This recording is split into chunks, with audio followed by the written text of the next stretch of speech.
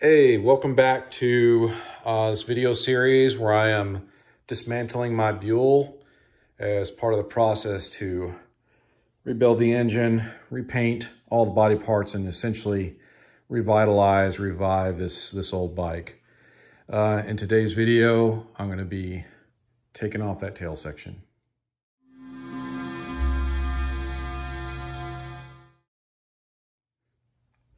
All right, just catching everybody up to where I'm at so far. I took some time to start disconnecting a few things here and there, and I got buried in the work and just, got carried away and realized, oh, I told you guys that I would film this. So here we are, we're filming it. All right, so had to do some wire snipping and stuff like that. No big deal. I don't have any problem navigating. It's all for the taillight section anyway, so it's pretty easy to figure that out.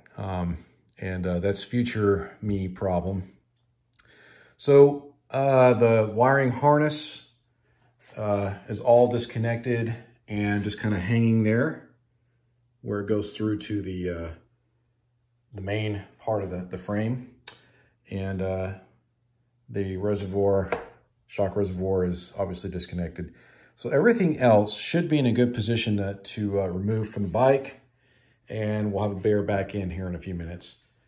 I think what I would suggest in terms of, anyone who wants to do this for themselves, I would probably follow the same strategy in terms of removing all this. I really think there's only one way, and that would be to completely disconnect the entire harness from anything here so that you can remove that from the bike. Obviously, this is going to get stripped down and repainted, etc. All these parts will be repainted and revitalized, cleaned up, yada, yada, yada. So there's really only, one way to do this. Obviously, if you're... This is not going to be a typical situation for most of y'all. This is my situation because of what my plans are, completely tear this bike down and rebuild it.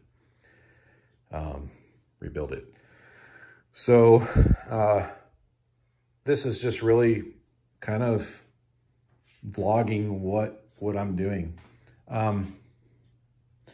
In terms of other key points, I may end up having to put this back on. I don't think so. I was looking at this part of the frame, because one of the things I have to do is I have to remove that rear swing arm and drop the engine out, etc. And I'm looking at a couple of these points on the frame where I can tie some ratchet straps up to my roof hoist system. And that'll hold. Well, it held the entire front end of this bike and the entire rear end of this bike at different points. If you go back to my fuel pump rebuild video, I'll put a link up here for you to go and check that video out. The bike was held up aloft by the same ratchet strap system. And then when I rebuilt these forks, same situation. Had to elevate the bike and hold it up in the air to be able to do that. Oh, you know what? That's a lie. I used 2 ladders to do these, and I did not get any film of that. So that was not hard, but don't screw up, because I'm stuck looking at that, and it's a painful reminder of a boo-boo that, well, let's just say the Hulk came out, reared his ugly head, and that was an upsetting event.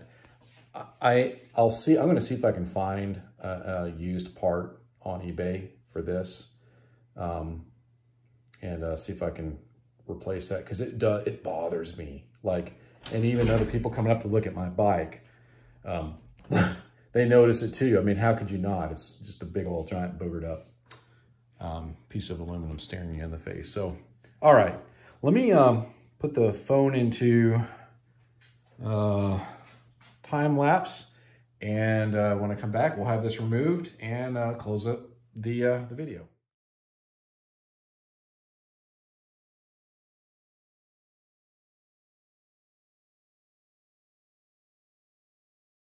All right, so probably didn't need to do that on time lapse. It took me all of about 3 minutes.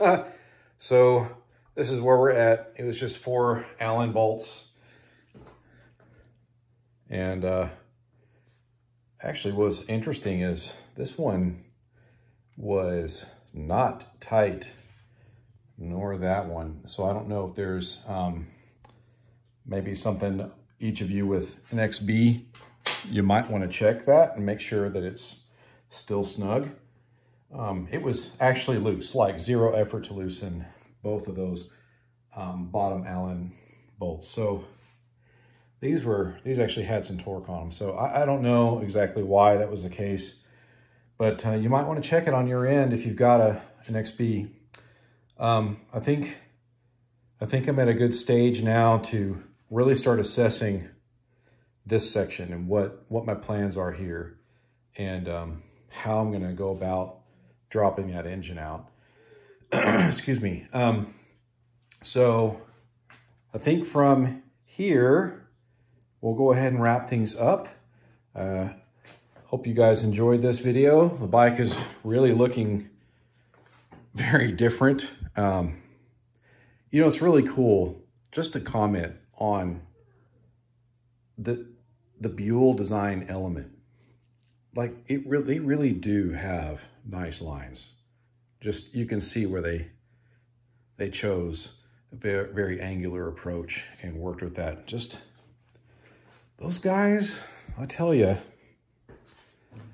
really did something special with these bikes. They really did.